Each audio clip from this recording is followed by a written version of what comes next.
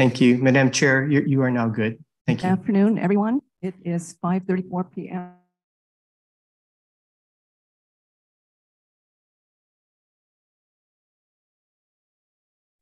The regular meeting of the University of Guam Board of Regents.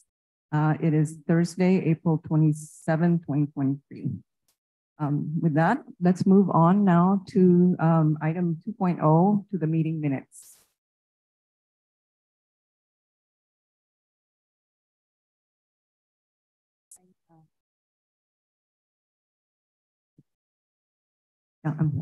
Excuse me. Okay, I'm going to call the time now, 5:35 p.m. for the start of the meeting. So I'll just give you a couple minutes before we approve the minutes. Do we have any questions, concerns, revisions? Madam Chair, may I make a motion to accept the minute? Okay. Regent Malilai seconds. Okay, any discussion? Okay, no discussion, hearing none. I'd like to take a roll call vote, beginning with Regent Valencia. Aye. Regent Malilai. Regent Malilai, aye.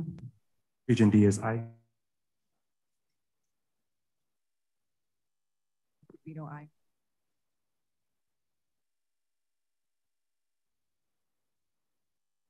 Lana, aye.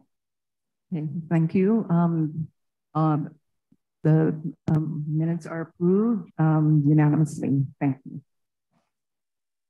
Okay, moving on to item 3.0, chairperson's remarks. So hapaday, everyone, and welcome to our April regular meeting. As always, we appreciate everything everyone's doing to keep the mission of our university moving ahead. As we head towards the end of this Panamnakan 2023 semester, we look forward to another great commencement to celebrate our students' achievements as they move to their next chapters in their lives. I thank those regents in advance who were able to attend the commencement ceremony on May 21st at the UOG Calvo Fieldhouse. I also thank in advance all those who continue to work hard in organizing this ceremony. For those who have been on campus this month, you will notice that our Student Services Center is no longer standing, and we are in the beginning stages of transforming buildings on our campus. And we look to further updates from the physical facilities in today's meeting. We are getting closer to our WSUC accreditation review and visit, and look forward to having more discussions and engagement at our next meeting in September 2023 concerning this important review. As a reminder, I understand that UOG will still have its budget hearing on May 11th, 2 p.m. at the Congress Building in Hagåtña. Stay tuned for any potential changes to this date. Otherwise, we look forward to addressing any concerns our senators may have and defend our budget so that our university can continue to support our students and their academic, research, and service successes. Last but not least, we are midstream in the presidential search process, and we'll hear more updates later in 5.6 of our agenda. At this time, I do want to acknowledge Dr. Kreis for his services to date, as this may be one of his last regular meetings as our president. Please join me in showing our appreciation for his accomplishments to date with a round of applause.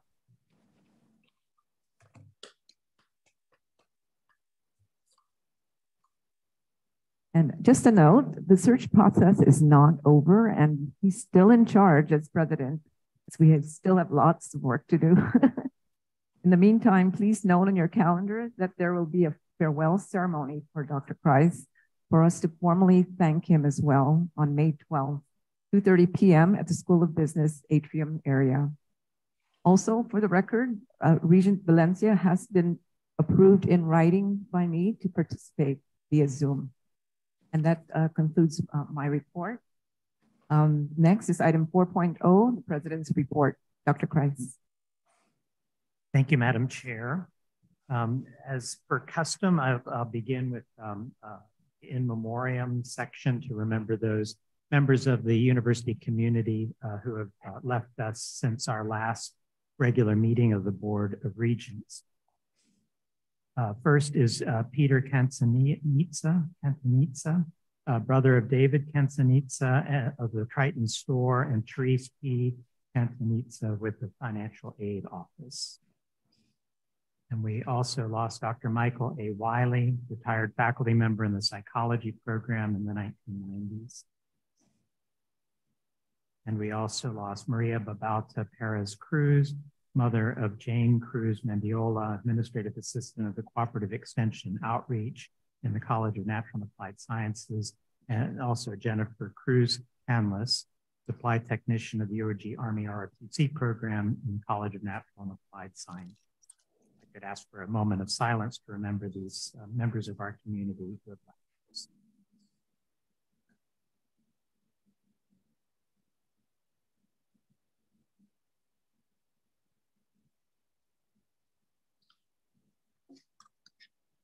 Thank you.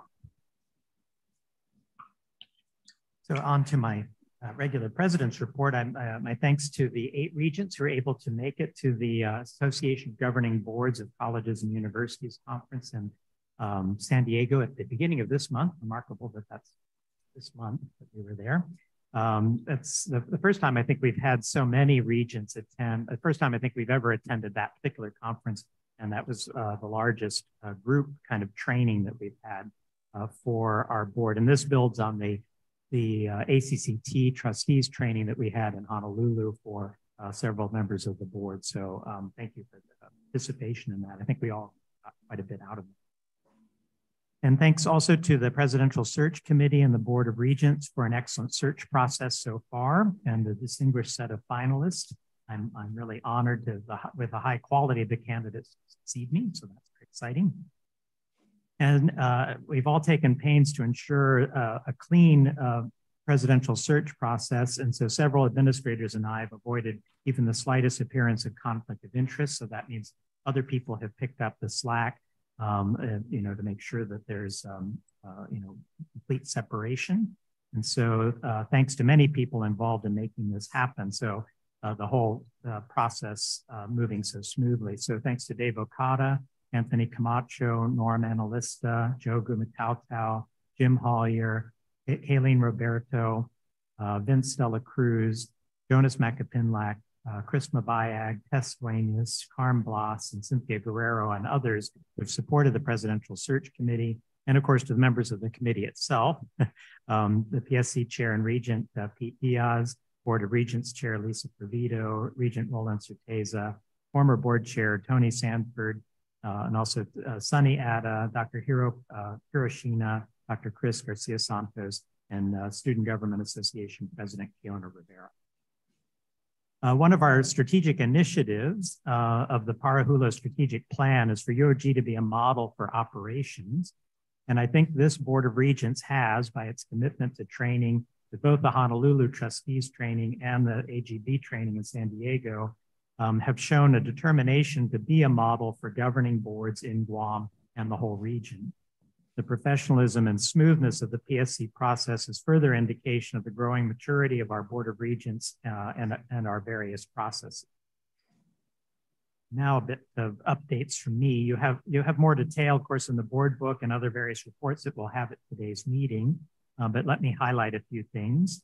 Our WASC accreditation process, thanks especially to Dr. Enriquez and Dr. Santos Bamba, our ABET accreditation process, and thanks to Dr. Udine and the engineering faculty, and the Carnegie community engagement process, so thanks to Jim Hollier and Pete Parsinas. All those are on track as we expected during this semester. Also, the faculty union contract negotiations are underway, and so thanks to the members of the bargaining teams for that. And thanks to many hands responsible for garnering over these several years, over $50 million in external support, including from USDA, EDA, DOD, the Guam legislature, and the governor's office. And we're now, thanks for all of that support, we're in the middle of 7 significant building projects. 3 are completed now. Of course, the Guam Cultural Repository, which is now staffed and preparing to receive materials. The new double science lab in an addition at the Science Hall.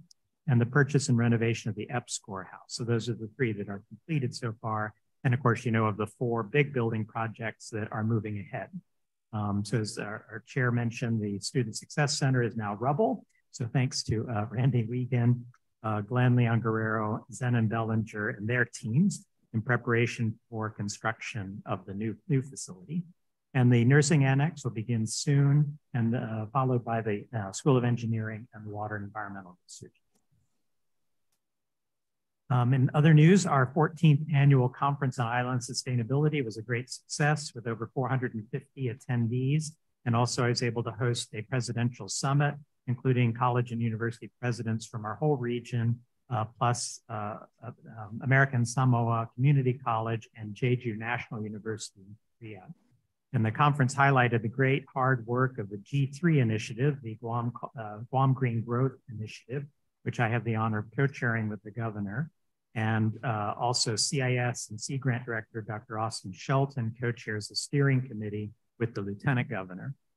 And so if you haven't seen it yet, the G3 dashboard is a great resource for people all over Guam to see how we're doing in sustainable development and climate action.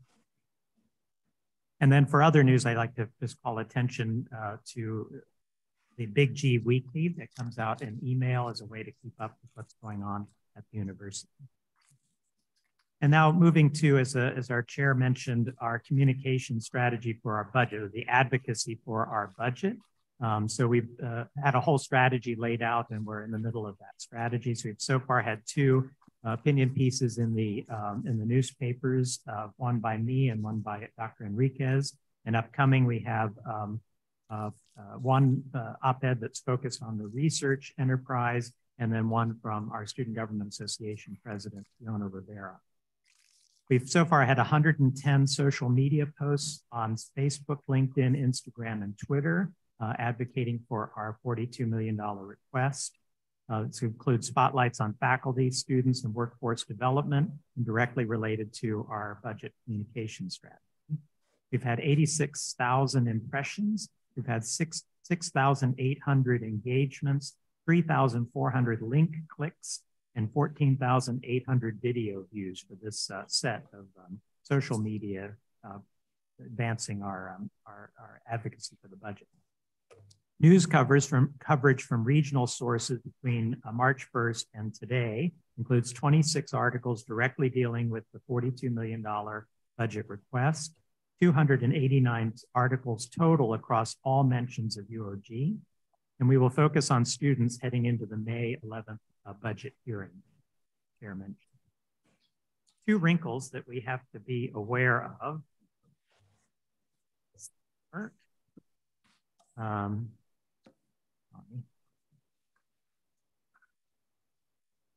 2 things to be aware of that have come up during the budget advocacy. One is the proposal for the 22% raise for the general pay plan.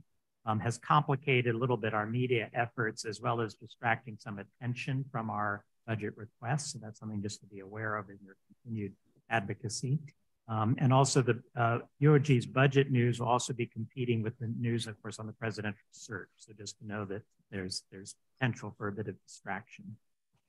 We've had 7 meetings with individual senators on the budget, and we have 7 senators that, not necessarily the same set, who are on the record as openly supporting the $42 million request. So we at least get to 8 and then get all of them to support.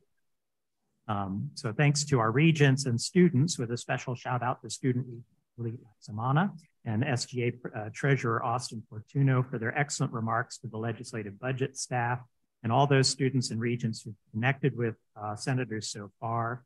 And I would urge particular focus on Senator Joe San Augustine to urge him to include the $42 million in the request in the initial budget draft. It's much easier in the process if it's in the initial draft rather than having it at a later time.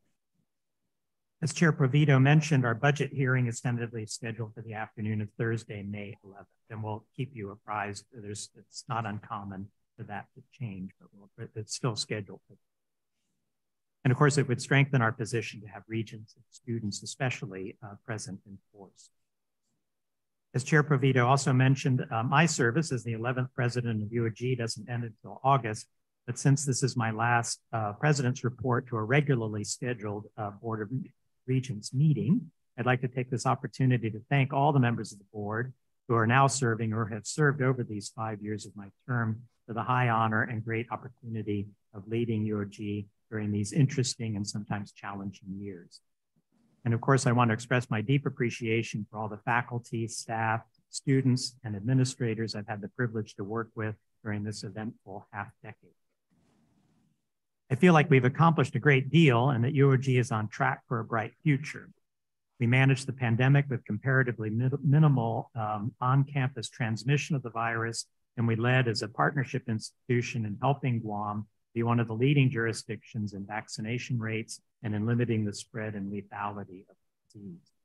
We secured the $50 million in funding and launched the first significant building projects in over 15 years. And despite cuts in our appropriation, we've improved our maintenance processes and support for our existing facilities.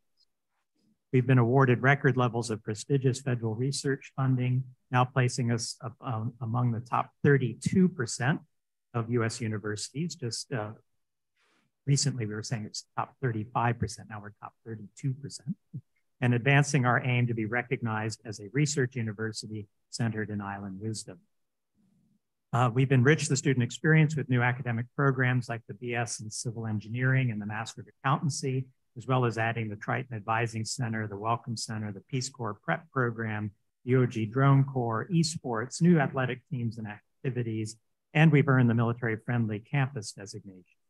And we've improved our retention and graduation rates to help our students complete their degrees and excel in their careers in graduate and professional programs. We professionalized our operations and updated countless policies and procedures, helping to reduce our legal and fiscal risks, bringing UOG more in line with the highest standards of American higher education. And we've developed new sources of revenue and new ways of conducting our operations to serve our community and to strengthen our bottom line. My wife, Patty, and I have often said that Guam is the best, most comfortable, and most welcoming place we've ever lived. And we've lived in 11 different places during our 36-year marriage so far. So we have some experience with different places. And we're both so happy to be Tritons, and we look forward to staying connected and contributing to the future success of UOG as we go off to figure out how to be retired. And now I'm pleased to report that Dr. Perry Pangilinan from the University Libraries is here with us today with his wife, Melissa. And Dr. Pangilinan would like to express his thanks to the Board of Regents, and I'm glad to offer him that opportunity with the chair's approval. Please do so. Thank you. Thank you, Madam Chair. Good evening, President Price and members of the Board of Regents. I thank you so much for this time, for allowing me to speak just for a couple of minutes to express my appreciation for the tenure and promotion process. That was a very tedious process and it was very hard. And I would have to say that, of course, I can't, that process, I was not able to do that on my own. And so I want to just recognize a few people that helped me along. And first of all, I would like to express my appreciation for my wife, Melissa, that's helped me in this endeavor. And I put her through a lot, but she helped me to get through this process. But at the same time, I want to recognize also my colleagues, the faculty and staff here, specifically at the RFK Library. They have been very diligent in helping me to succeed in my career. Also, I want to express a deep appreciation for my boss, Dr. Monique Story, who has been very supportive of my endeavors with my community service, with my research, and of course, doing what I can to provide services to the campus community and of course, the community here on Guam. Also, I would like to express appreciation for Dr. Anita Enriquez. I'm not sure if she's here today, either in person or in Zoom, but thank you so much, Dr. Enriquez, for your support too. And then also, I would like to express my appreciation for our president, Dr. Price. Thank you, sir, for helping me and supporting me, but also not just in this process, but also I would like to personally thank you for leading this university through the COVID period. It was the most challenging time for the university, but you're able to help the university move forward. And thank you so much for that. But at the same time, I wish you well in all your endeavors and your retirement for you and your wife. And then lastly, I express my deepest appreciation for the Board of Regents. Of course, without your signature, it's not going to happen. So thank you so much for all your help. And I will do my very best to support the mission of the library, at the same time to support the mission of the university. Thank you so much. Thank you very much. Your tenure position is well-deserved. So congratulations.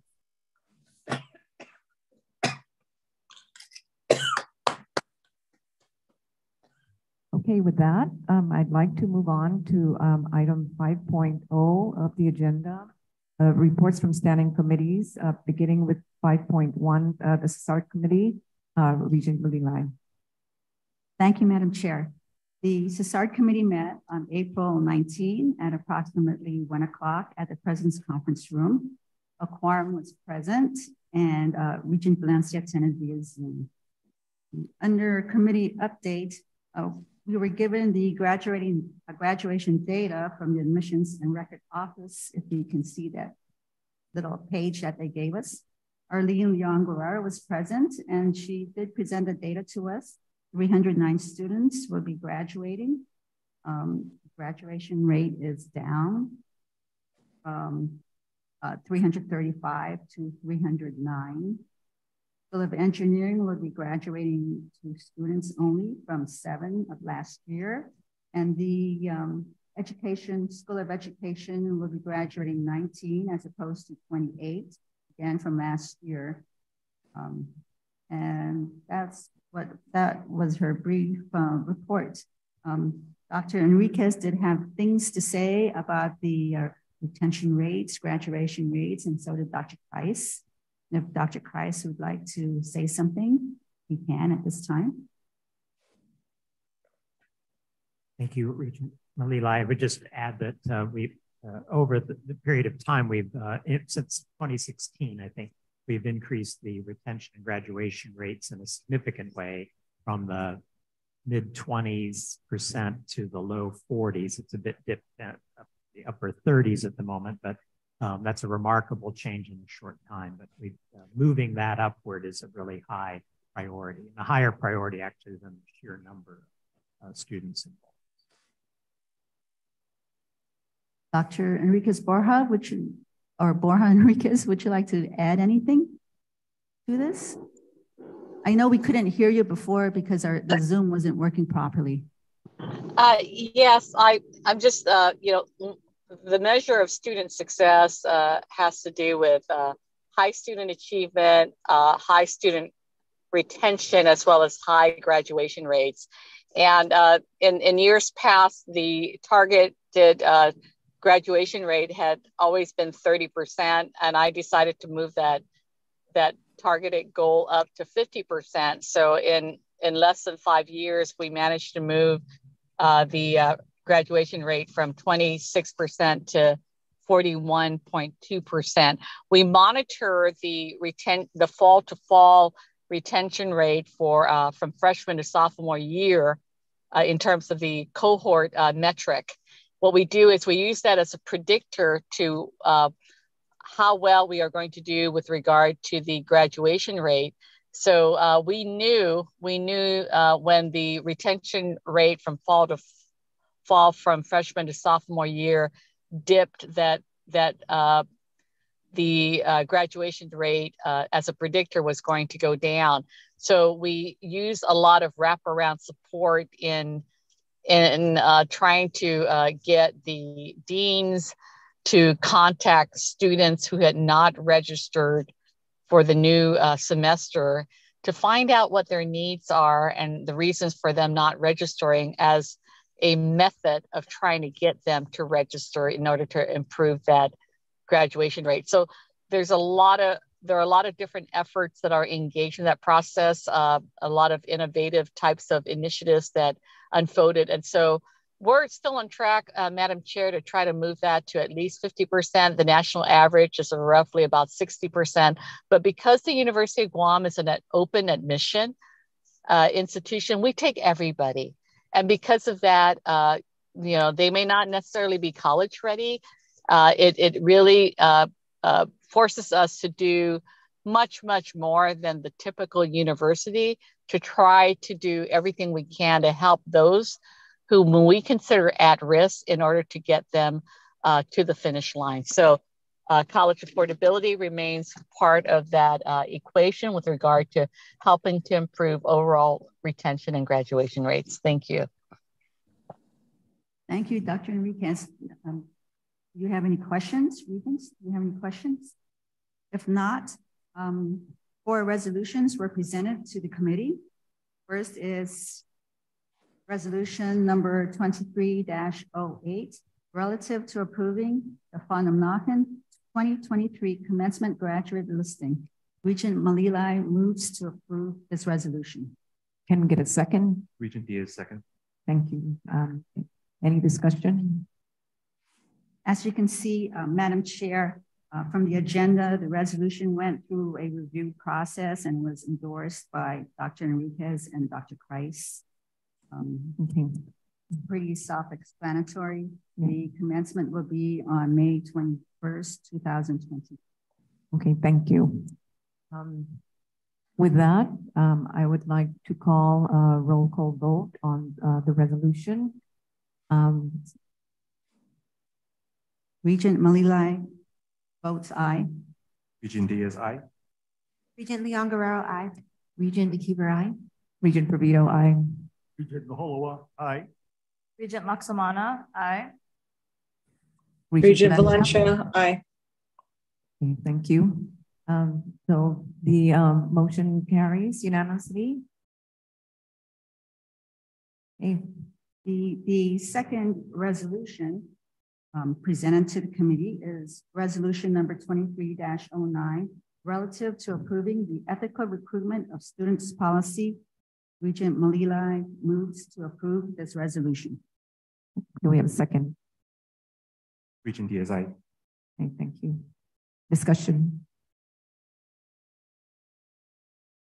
Again, this resolution went through the review process and is endorsed by President Kreis and President Enriquez. Mr. Mark Duarte was kind enough to give me his bullet points of his presentation. The UOG participates in the DoD Tuition Assistance Program along with 2,500 other institutions of higher learning. UOG has signed the Department of Defense Voluntary Education Partnership Memorandum of Understanding. And to continue to participate in this program, UOG had to ensure that certain policies were in place at this university. And the first policy is under the resolution 23-09, which is the ethical recruitment of students, basically to ban inducements, including any gratuity, favorite discounts, entertainment, hospitality loan, transportation, lodgings, and meal, for the purpose of securing enrollment of service members or obtaining access to tuition assistance funds, and to refrain from providing any commission or bonus or other incentive payments. Also to refrain from high pressure recruitment tactics for the purpose of securing service member enrollments. This policy or this resolution before the Board of Regents is the first of 2 policies that we must adopt in compliance of this program. Thank you, Regent Malilai. With that, again, I'd like to call for a roll call vote. Regent Malilai, aye. Regent Diaz, aye. Regent Leon Guerrero, aye. Regent Akiba, aye. Regent Provito, aye. Regent Naholoa, aye. Regent Laksamana, aye. Regent Valencia, aye. Thank you, everyone. Motion carries unanimously.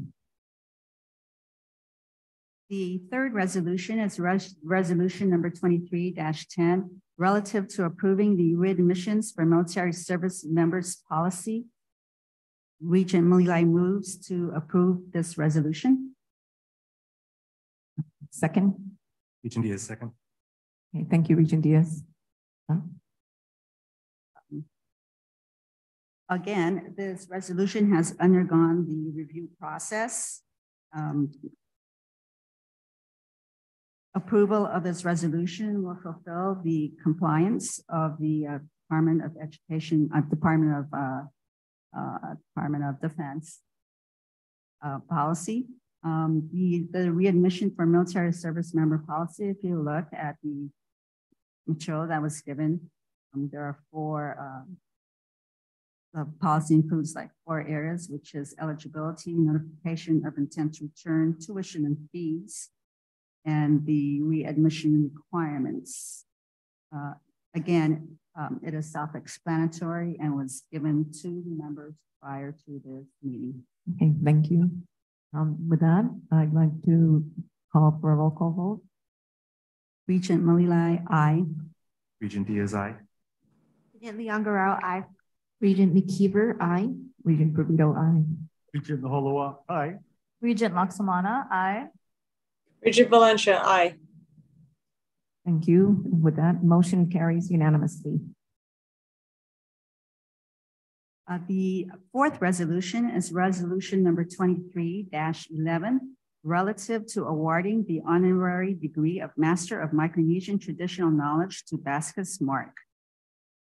I'm sure you've read the resolution, and because accomplishments and contributions to the community is very admirable. We wholeheartedly supported conferring this honorary. Oh, excuse me, Regent Malilai, let's make a point of order. Make a motion first before we. I'm sorry. To discussion. I move to approve resolution number 23-11. Regent Holoa, second the motion. Okay, now you can just get into discussion. Okay, short of repeating what has been written and the resolution that you have in front of you. Again, Mr. Mark's accomplishments and contributions to the community is very admirable. And our committee has wholeheartedly supported conferring this honorary degree to Mr. Mark. Dr. Christ had really lovely things to say about Mr. Mark and his accomplishments. Would you like to repeat them? Thank you very much, Chair. So Vasquez Mark is one of the very important figures in our Island Wisdom initiative. And so he was nominated by Professor Melissa Taitano, who was inducted in as a Master Navigator in a remarkable ceremony, one of the first formal ceremonies under our Island Wisdom initiative, which Dr. Enriquez has been leading with Dr. Monique Story as well. So as you can see, Mr. Mark has over 200 voyages, 22 in command, trained 110 navigator apprentices in 3 different island communities. So he's a really important figure to our Island Wisdom initiative. And so I think this is a very appropriate way. And of course, the University of Guam is the only institution that awards this particular degree, this honorary degree of Master of Micronesian Traditional Knowledge. So it's an important award to an important recipient. Dr. Enriquez might want to add. Dr. Enriquez?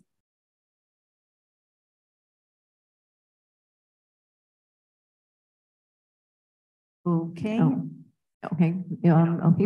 Being no further discussion, then I'd like to call for a roll call vote. Regent Malilai, aye. Regent Diaz, aye. Regent Leon-Guerrero, aye. Regent McKeever, aye. Regent Provito, aye. Regent Holoa, aye. Regent Laksamana, aye. Regent Valencia, aye. Okay, thank you. Motion carries unanimously. Okay, thank you, Regent Malilai. I think that concludes your report. Moving on to item 5.2, Academic Personnel and Tenure Committee, Regent Leon-Guerrero. Thank you, Chair. The Academic Personnel and Tenure Committee did meet on April 20th. Quorum was met via Zoom and in-person participation. We had 2 resolutions up for discussion, the first of which we'll present here, and the second, which will be covered under Regent Diaz's Physical Facilities Committee. So I move to put forth resolution number 23-12 relative to awarding Professor Emerita of Japanese language status to Dr. Toyoto King. Okay. Second. Can we get a second? Regent Malilai seconds. Thank you. Discussion. This Nomination was submitted by Dean James Selman of the College of Liberal Arts and Social Science. The criteria for Professor Emeritus will include 15 years service as a faculty member, attainment of tenure at the associate professor or professor rank, and significant contributions to the University of Guam. Dr. King has over 29 years of service as a faculty member at the university, also attained the rank of tenured professor, and has made several distinguished contributions throughout her term with the university. The Academic Personnel and Tenure Committee has endorsed this packet, as well as the president and the SVP provost. And so we put forth this for the full board for approval. Okay. Thank you. Okay, with that, no further discussion. I'd like to call for a roll call vote. Regent Malilai, aye. Regent Diaz, aye. Regent Leon Guerrero, aye. Regent McKeever, aye. Regent Bobito, aye. Regent Holoa, aye. Regent Laksamana, aye. Regent Valencia, aye. Thank you. Okay. Thank you, everyone. Motion carries unanimously. And that is all we have. Okay, thank you, Regent Leon Guerrero. Moving on to item 5.3, Physical Facilities Committee, Regent Diaz. Thank you, Madam Chair. The Physical Facilities Committee met on April 19th, 2023 at 4 p.m. at the President's Conference Room with a quorum present. Facilities Management and Services provided updates. First on the USDA projects, that includes the School of Engineering and Student Services Center. We last reported that the interim financing agreement with Greater Nevada Union was ongoing. The committee was briefed that due to the collapse of Silicon Valley Bank, Greater Nevada Union could not proceed with our interim financing. But the USDA did grant EOG a waiver from the interim financing and will be financing the construction of these projects. USDA and EOG lawyers are working to finalize the loan documents. Student Services Center, no changes. The design is still at 70%, as reported at our last meeting. However, most of the building permit process is complete. The Department of Parks and Recreation requires a Section 106 archaeological permit. It's pending.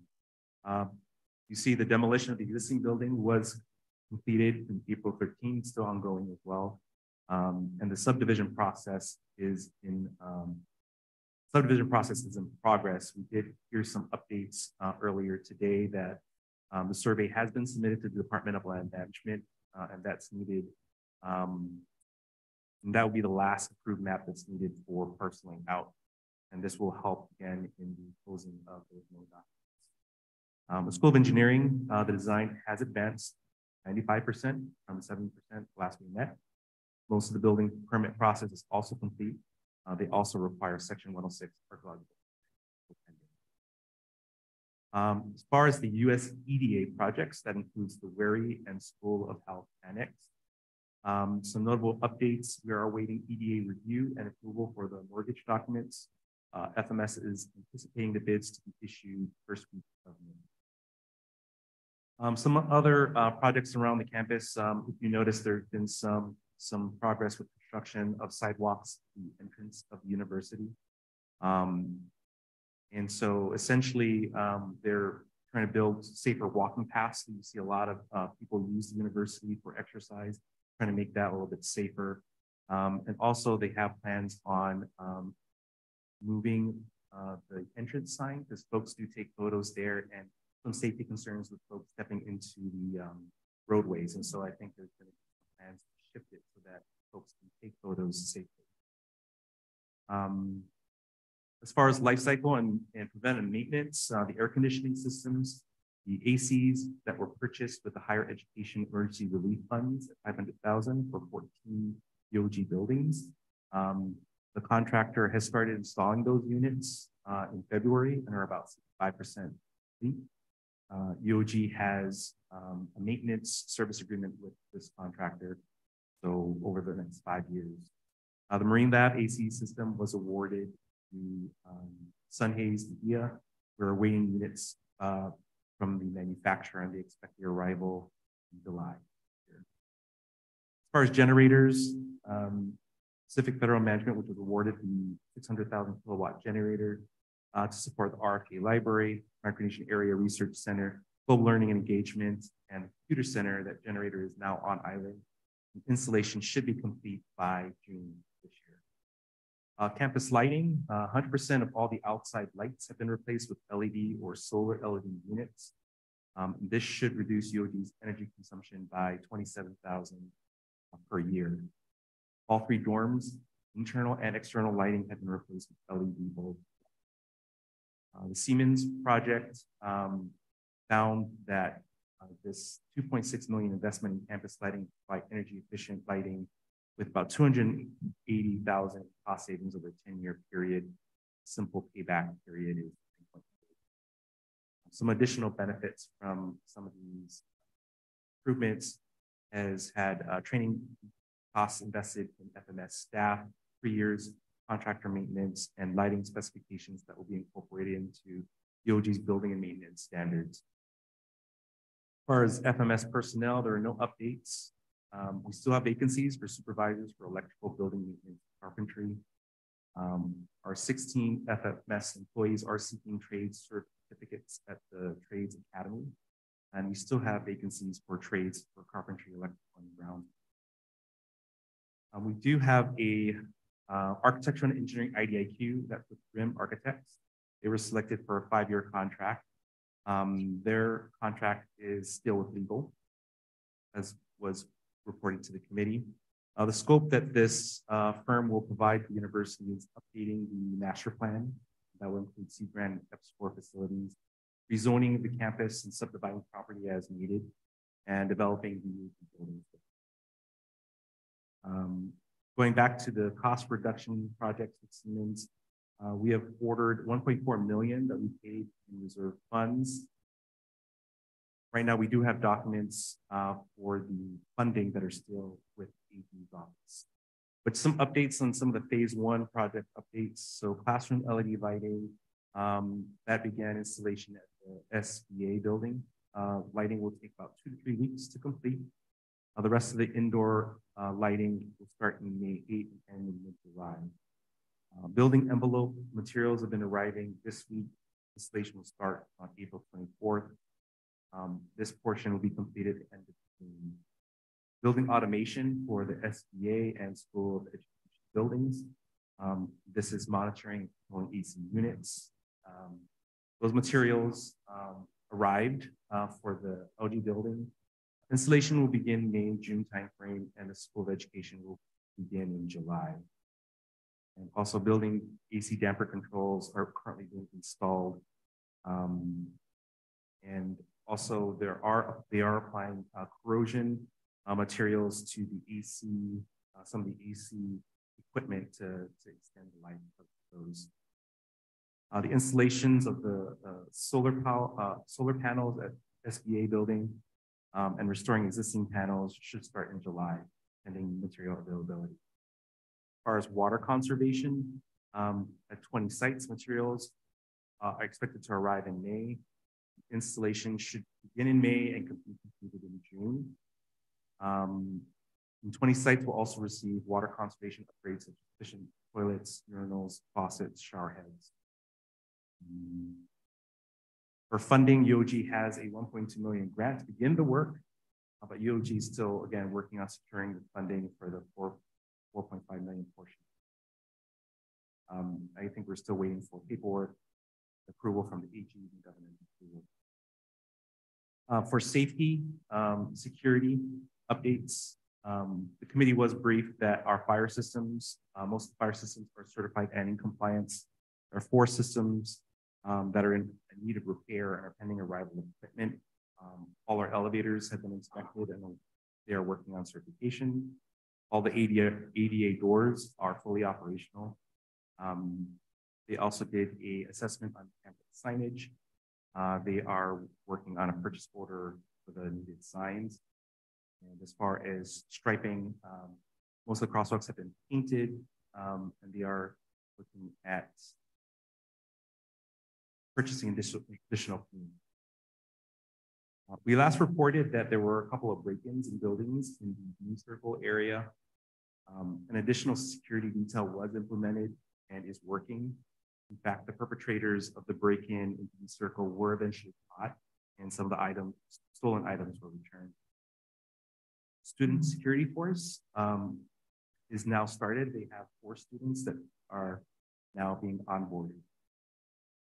As far as UOG Green, we did receive a update during our meeting, but I know that there was a recent sustainability conference that went well. So congrats on Dr. Austin Shelton's work for helping put that together. As far as IT infrastructure, our CEO, Vince De La Cruz, briefed the committee that the last system that was impacted by the ransomware was restored. Some of the cyber security improvements that he's been working on, obviously, is awareness training with the workforce at the university. Multi-factor authentication has begun to roll out, and more users are planned to be added.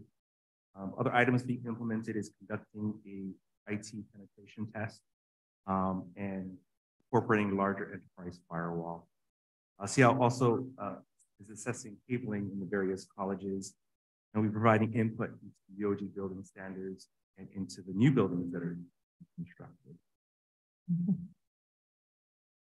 And that concludes my committee report. Thank you very much. Yes. We do have a couple of resolutions. So I move to bring resolution number 23-13 relative to approving the naming of the UOG School of Health academic program and facility after Dr. Margaret Perez Hattori Uchima. Second. Second. Thank you. Discussion? This motion obviously came about as Dr. Hattori Uchima died unexpectedly on Monday, December 26, 2022, while employed as Dean of the School of Health. The university does have a naming policy. And again, this policy looks to recognize and align folks that really made contributions that align with UOG's vision, mission, direction, and other relevant factors.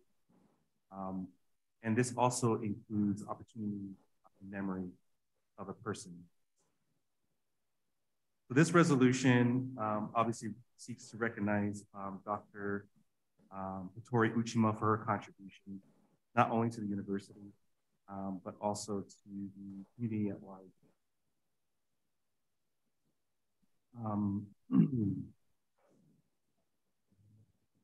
So Dr. Hattori Uchima has been recognized for many contributions, for untiring and significant contributions to Guam's healthcare process systems, providing expert professional guidance and physically participating in immunizing community, including the homeless population, while continuing her full-time job as Dean of School of Health, teaching student nurses and creatively accelerating graduation rates without sacrificing quality graduates. She has also been recognized for her administrative duties such as being recognized as Supervisor of the Year for outstanding people management skills, significant contribution achievement as a supervisor, commitment, professional standards, and responsive customer service and community needs. She's also been recognized nationally for her professional and personal dedication to health, well-being of communities in Guam and throughout Micronesia. She's been affiliated with many professional organizations. She has, in her academic field, has led, authored, and co-authored 79 peer-reviewed journals. Dr. Hattori Uchima is among healthcare leaders who worked tirelessly on the front lines to save lives in COVID-19 that hit Guam in early 2020. Taking shifts as a nurse, helping organize nurses island-wide, with the dedication of the nursing facility, launching the temporary nursing assistant program to help address critical shortage of nursing. She also devoted her life to the University of Guam by enhancing the quality of life of the community and the region. This resolution has been proposed by the RUOG President and Senior VP and Provost, and also been reviewed by the DOG School of Health Academic Program. Okay, thank you, Regent Diaz. Okay. And certainly as Dr. Has such outstanding leadership, and this is such an appropriate gesture to her legacy. So with that, I'd like to call a roll call vote. Madam Chair, can I just make an amendment to this resolution? Oh, I just also want it noted that this resolution was also discussed and pushed forward and reviewed by the Personnel, Academic, and Tenure Committee as well. Oh, okay, thank you. Okay, let's continue with the vote now. Regent Malilai, aye. Regent Diaz, aye. Regent Leon Guerrero, aye. Regent McKeever, aye. Regent Provito, aye. Regent Holowach, aye. Anna, aye. Regent Valencia, aye. Thank you, everyone. Motion carries unanimously. Okay, I think that concludes your report, Regent Diaz. Yes. Yeah. Okay, let's move on now to item 5, Investment Committee. Regent McKeever. Thank you, Chairwoman Lisa Provito. The Investment Committee met on April 20th, and we did have quorum. The Triton Investment Club presented its activities, and they have set a goal of reaching their investment to about $40,000 by the end of the quarter. Their holdings consisted of mostly tech stocks and some blue chip stocks. They had about a 10.8% year-to-date return. And they also gave $6,000 to the business class BA 421, which had 4 groups investing $1,500 each in the account. Also, Amanda Gima from Raymond James and Associates reviewed the performance of the internal endowment. She had a report that showed near the benchmark rates. Some are up, some are down, but we are happy to see that there is recovery in the markets. The S&P, the Raymond James analysts are saying that S&P is to reach 4,400 by the end of the year, but still expect volatility between now and then. Most of the funds were, like I said, in line with the benchmark. And we are doing well, and we anticipate that there's going to be a positive return by the end of the year. We talked about the private equity fund. We are not fully capitalized, but so far we are doing well in those funds. Vice President Wiegand explained that there's been some delays, administrative delays in getting the conservatively managed portfolio established. However, he reported that the first check, which is about $3 million, is going to be available to be invested in the new fund. The committee also discussed an issue related to potential conflict of interest. So we are asking Raymond James to bring other funds so we can do an analysis compared to the high yield fund that we have. And we will be looking to compare that and to make sure that that fund is still in line in regards to its performance and its cost. Madam Chair, that is my report for today. Thank you. Thank you. Thank you, Regent McKeever. Okay, moving on now to item 5.5, Budget, Finance, and Audit Committee. Regent Nahalawa.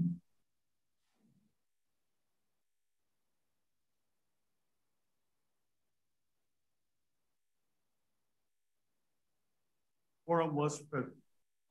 Committee voted to start with new business and allow the auditor to present the report before the other agenda item. Vice President of Finance, Reagan, introduced Jim Witt and Ronnie Belonio from Ernst & Young for presenting the audit report. Mariela Cruz from the Office of the Public Auditor also present for the meeting. Change in net position for the year after the audit adjustment was $6.4 million. Major issue of the audit was the achievement of the Guam Culture Repository. The university had booked the asset on its books, The governor decided to transfer the operation of the repository to the Department of Chamorro Affairs. It opened the question of whether it was being properly recorded. During the year, the governor signed an operating agreement allowing the university to set up the repository for a 2-year period, at which time to revert to back to the Chamorro Affairs. MCN had been thinking the asset would need to be written off, but they found some guidance from the gas fee that allowed the asset to remain on UAE books a little longer. They made several adjustments related to the actuarial report regarding pension and other benefits. They also highlighted a new gas fee pronouncement that required more disclosures on leases, including a new footnote. They made 2 additional adjustments to the EOG record. In summary, the University of Guam received a clean opinion for the 9th straight year, and so far they have not identified any reportable condition for UOG. They recently received some information from the UOG Endowment Fund. They are reviewing this information and doing some internal reviews for some federal grant information provided by the business office. They indicated they think they will be able to issue the audit report around the first week of May. Hopefully I can get it in time before I sit down with my friends at the legislature. Anyway, the committee voted unanimously to allow the president to work with the auditors to finalize the report and release it to the public. The meeting was moved back to the open business at this time. Vice President Reagan provided the overall summary of the cash situation of the university. The university continued to struggle through the year with retained expenditures. The university has been meeting with various senators trying to get commitment for a significantly higher budget for fiscal year 2024. He said that because the university doesn't have funds to use of operation this year, the university will start the year off $4 million in the negative. The university needs these funds plus funds to pay the 22% increase to staff members plus the $3.6 million for faculty salary adjustment, for the university will be in a very difficult position. The Department of Administration continues to provide allotments on a regular basis. All payments are up to date. That's budget. Comptroller Martin walked through the financial statement for the period ending March 31, 2023. Revenues were much lower than the prior year due to the absence of higher education budgetary funds for the year. The change in that position was $680,000 for the period. It was usually much higher at this time. Not all March expenses were included in the statement. Thus, the statements are tracking to be close to break even. Apiapa Kubika reported the budget to actual report. He commented that operating spending is constrained due to budget limitations. Expenses will increase as we are resuming hiring. This is the tracking report that covered the general operations, appropriation, and tuition. He said we are surviving by foregoing expenses that need to be made. This is affecting building repairs and hiring and some contracts. So in other words, that's why we need the additional funds. At this point, the meeting was way over its allotted time, and we offered the remaining items on an expedited basis. The collection report is reflecting that we challenged to cover the target amount of $250,000. Through 6 months, the Bursar office has collected less than $100,000, and you're actually able to do it more in the second half of the year, but they might not be able to reach the target this year.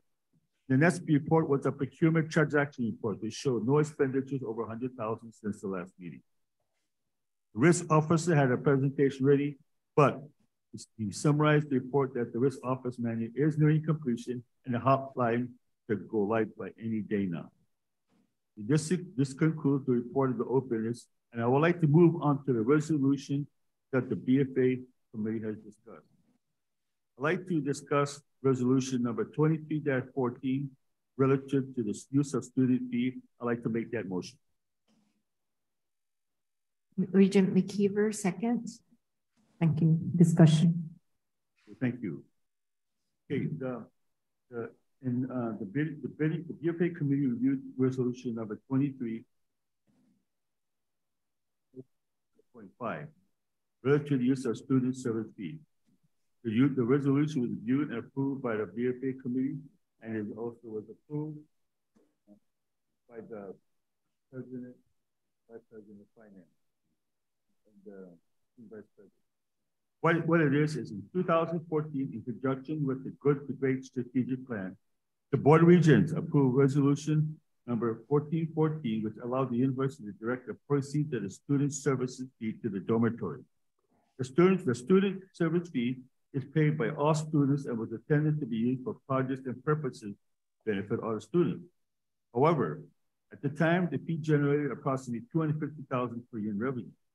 At that same time, the dormitories have been neglected for years and were in really bad condition. The university believed that as a result of their neglect over the many years, it would be appropriate to utilize the funds to make up for the years of neglect. A 5-year plan was provided to the board for projects to be completed at the dorm. Every room was painted, new beds and furniture was installed, bathrooms were refurbished, expenses slowed down after the 5 years completed. Now, the dean of the EMSS made a request to utilize some of the funds for other purposes. Upon review of the resolution 1414, the use of the funds is restricted to the dorms. The university determined it was not appropriate to collect a fee from the students and use the fee exclusively for the betterment of the dorms. So this resolution we have is to use the funds for other student services, other student expenditures. Additionally, because we request to utilize the funds for other purposes came from the dean, who is responsible for the oversight of the dorm, he should be allowed to utilize the funds for that purpose.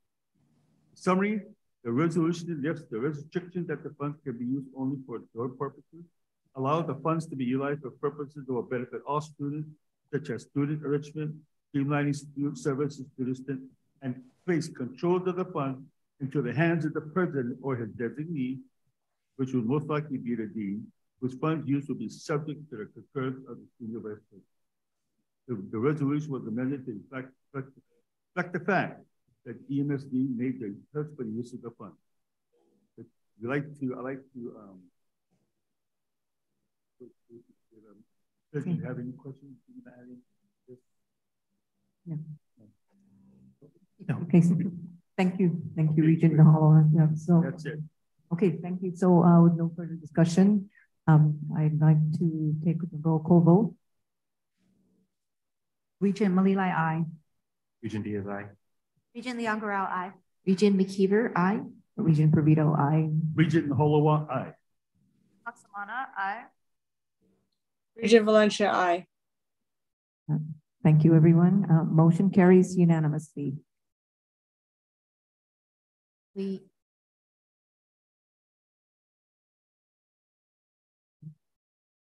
Yes, 5.4. Right, and now we have to go back up to the first to resolution 23-14. 5.4. Yes.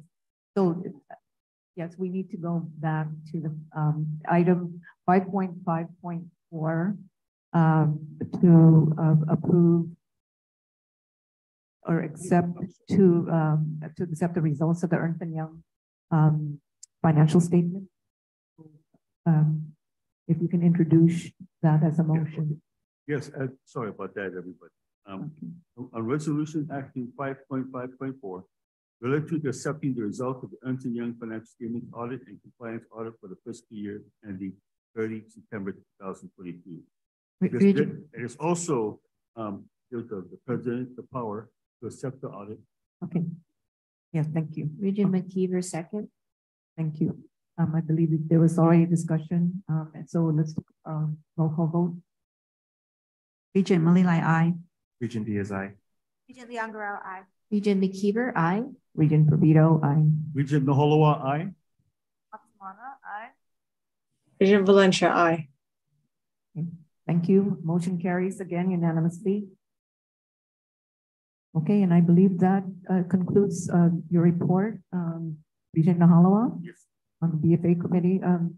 Okay, let's move on now to item 5.6, executive committee. There's just the update to the 2023 presidential search process. And I would like to call on our PSC chair, Regent Diaz, to just give a brief update. Thank you, Madam Chair. The search for the 12th president of UOG is underway. The names of the 3 finalists were announced to the campus community and media on April 20. We have Dr. Anita Enriquez, Dr. Mary Okada, and attorney Eugene Kessenberry. Dr. Okada completed her visits to the campus this week. Dr. Enriquez is scheduled to have her campus meetings next week. And attorney Kessenberry will have her meetings the week after. Additional updates will be discussed during the executive session. Yeah, thank you very much. Let's move on now to item 6.0, the Endowment Foundation update. Do we have Katrina here? Okay, cool. Katrina, would you like to give your report? Sure. Today, Madam Chair Provito and members of the Board of Regents, thank you all for giving me the opportunity to report. We have a few notable fundraisers and events coming up.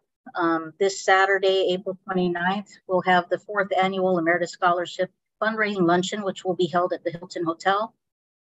June 6th will be a whiskey tasting, Cavalon whiskey tasting, sponsored fundraising event to benefit the Taiwan Scholarship for ALS Student Exchange. And it's still tentatively scheduled, but we'll be partnering with University of Guam for the screening of the film Nurse Unseen to raise funds for a new nursing scholarship. This year, we will continue to use donations and sponsor funds to help support the following projects and events. An upcoming Taiwan-Guam Austronesian arts exhibit at the Guam Museum through the newly established Asia Pacific Studies Center project, which will be held from June 6th to June 10th. PMBA cohort's capstone project, Hover X, which will utilize drones to deliver healthcare kits to remote areas in Pohnpei, and also scholarship awards for academic year 2023 to 2024. The deadline for students to submit applications is April 30th. It's coming up real quick. So the UOG Endowment Foundation is very honored to be conduits for philanthropy from its donors, and we are grateful for the valuable partnership with UOG personnel in reaching out to these donors. It is their passion for their programs that help to draw in further interest from the community. Notable donations and or other payments received in the past couple of months include items to sponsor the conference on island sustainability. Special thanks to Dr. Austin Shelton. We've received $25,000 from Guam Power Authority, $10,000 from Blue Planet Alliance, and $10,000 from Wheeling. Yes. And $10,000 was received from Konhui Group to benefit the Taiwan-Guam Austronesian art exhibit. Special thanks to Dr. Kwanji Chen for his outreach. And $5,000 from GTA Teleguam to benefit the Triton Esports program. Thank you to Ken San Nicolas. $5,000 from Pacific Federal Management to benefit the PMBA project Hover X. Special thanks to the students of the PMBA cohort 18. As you interact with these UOG employees and members of these donating organizations, please take the opportunity to thank them for their continued partnership in supporting the University of Guam. This concludes my report. Thank you. Thank you very much, Katrina. Okay, moving on now to item 7.0, presentation. And I believe we do have someone that's going to be making a presentation. It's Dr. Schwab, professor of, let's see, social services. Is that correct? Thank you. Good afternoon, everybody. Thank you so much. My name is Gerhard Schwab. I'm a professor of social work, and I'm at Triton. I'm a graduate of the Tomorrow Studies program. I want to tell you about two very successful UOG projects. Because they're kind of loosely connected to UOG, you most likely don't know about them, but I want to tell you about them. Also today, I want to tell you, because of the naming of our building, of School of Health, these projects would not have been possible without my late Dean Margaret. Right? So it's also in recognition and appreciation of her work. And also President Quays, this is your last meeting, I just found out. I also want to express my thanks and gratitude for your service. I remember when we talked about these projects at the very beginning, and I'm very happy that I think it's a very successful story. So the first example is about our website, learningtomorrow.com. We started the website when I was a student. It was a class project. And we simply wanted to create a pleasant online environment to practice tomorrow. Because we don't have family members we can practice, right? Now, with the help of Senora Rosa Palomo, primarily, over time we added more and more content. And over the years, it has become a very active platform. We now have 27,000 people registered on our website, wanting to learn tomorrow. And just to put this number in context, the census 2020 reported that we have 21,000 tomorrow speakers. We have 27,000 who go on our website wanting to learn it. And could not have been possible without UOG, right? I mean, it's a loosely connected website. It's a student-driven project that came out of our class. The other example, if I examine the traffic on our website, like last week, and I calculate the time of all people that go on the website and learn, that is longer, the time is longer than all UOG students spend in the class. So it's a very unique, very successful student faculty project. The second example is about Etsak Ifinota, learn our language. It's a project we run at St. Francis School together with the Commission on Chamorro Language. We developed a grant and we run it with and for them. And we got a grant of $900,000 from the Administration of Native Americans. The basic idea is very simple. Rather than teaching Chamorro like a foreign language and in a curriculum, we said we transform the school into a learning community where everyone, staff, the teachers, the administrators, and the students, we all learn to speak with each other. And the assessment data that we are collecting now is really amazing, qualitatively and quantitatively.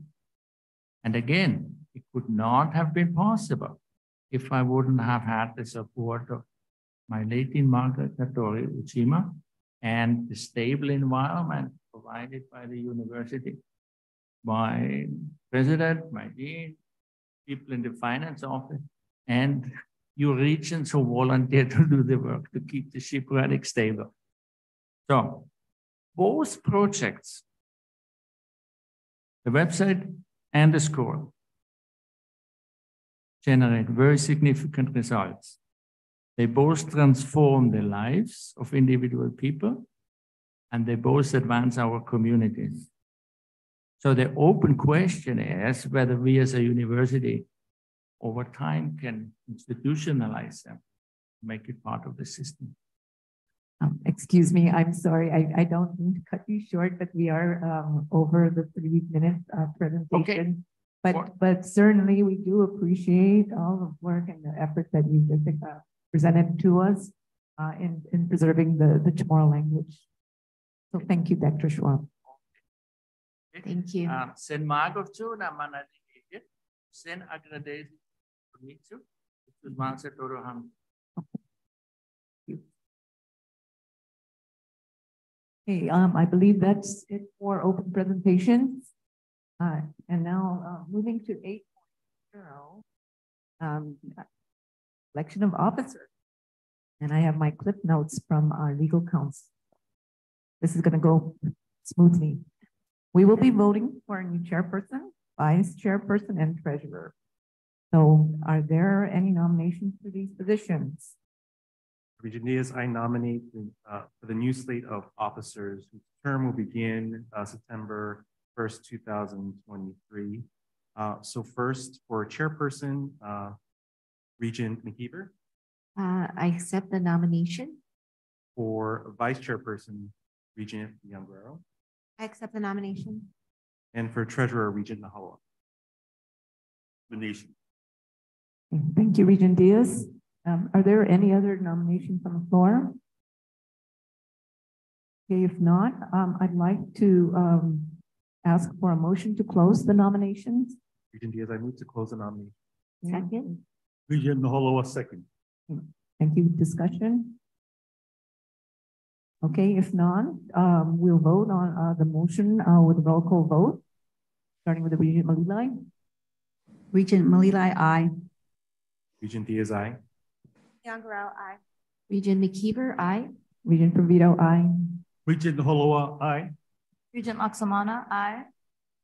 Regent Valencia, aye. Regent Valencia. Regent Valencia, aye. Do we have your vote for the election of officers? Yeah. Sorry, you can't hear me. Regent Valencia, aye. Okay, with that? Yeah. Okay, so with that, the motion carries. So we have a new slate of officers, and congratulations.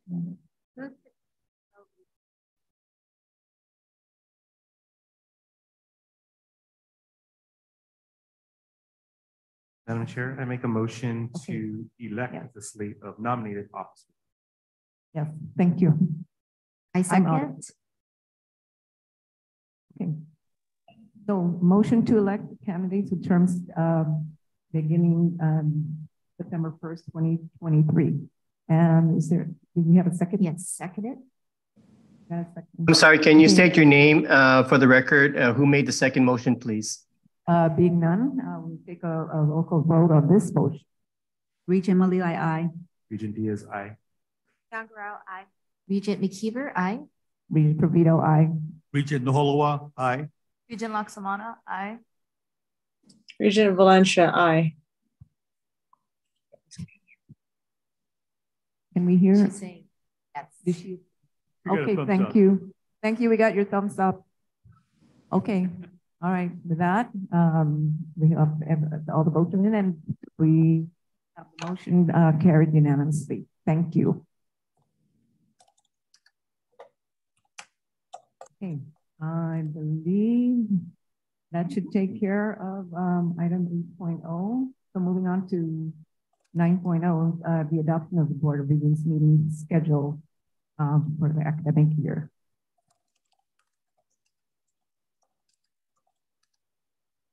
So we need to get a motion. I move to adopt the Board of Regents meeting schedule for academic year 2023 to 2024, subject to any changes during the year. Thank you. Second. Second. Any discussion? Okay, there being none, let's take a roll call vote. Regent Malilai, aye. Regent Diaz, aye. Regent Young-Guerrero, aye. Regent McKeever, aye. Regent Provito, aye. Regent Nahala, aye. Aye. Regent Valencia, aye. We got a thumbs up from Regent Valencia. Okay, so with that, motion carries unanimously. Moving on now to item 10.0, executive session. Can I get a motion to enter executive session? Regent Malilai moves to enter into executive session. Second. Okay, discussion. Okay, roll call vote. Regent Malilai, aye. Diaz, aye. Young-Guerrero, aye. Regent McKeever, aye. Regent Provito, aye.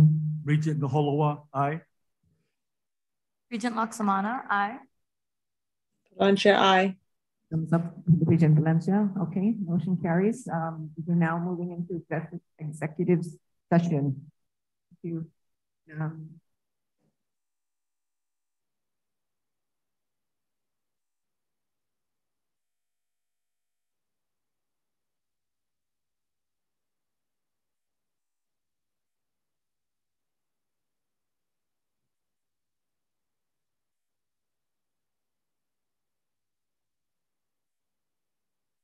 So let me see here.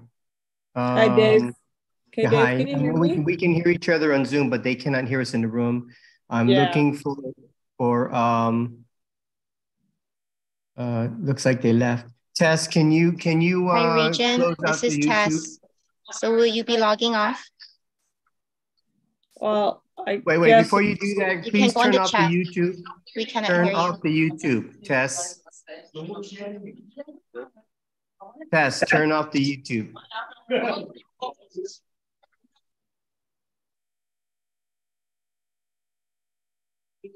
Tess.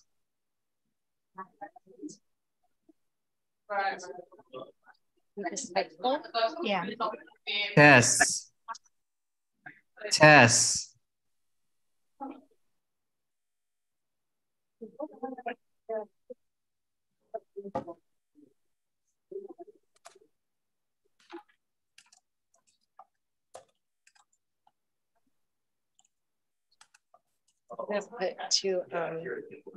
To Mr. Tess. So we need to turn off YouTube more.